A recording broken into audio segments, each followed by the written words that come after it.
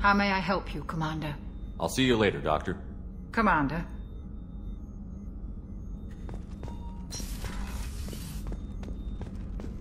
I haven't had a meal that good in a long time.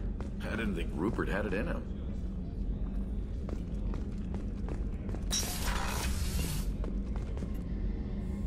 Thanks again, Shepard. Taking the time to help me with my sister. I couldn't have reached Oriana in time without your help.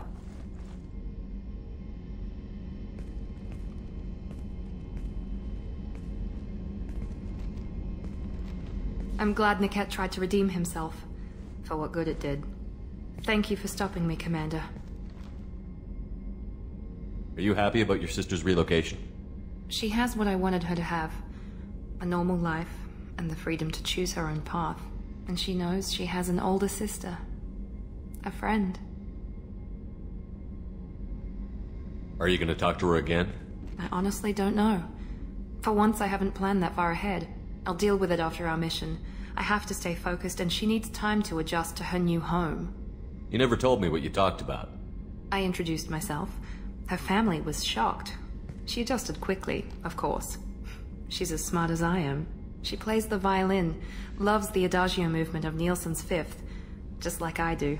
She wants to work in colony development. Told a joke about it. She's really funny, something we don't share. It's funny, I think of you as all business. Good to see that there's a person under there.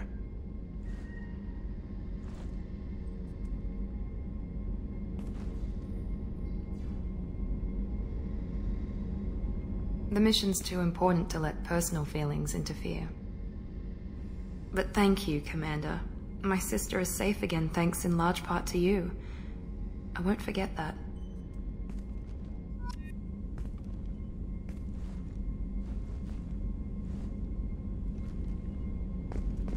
Commander, what can I do for you? Anything I should know regarding the Normandy? The crew's working well, and the ship appears to be performing to specifications. You have a minute, Miranda? There's a lot to do, Shepard. Maybe another time. I'll let you work. Of course, Commander.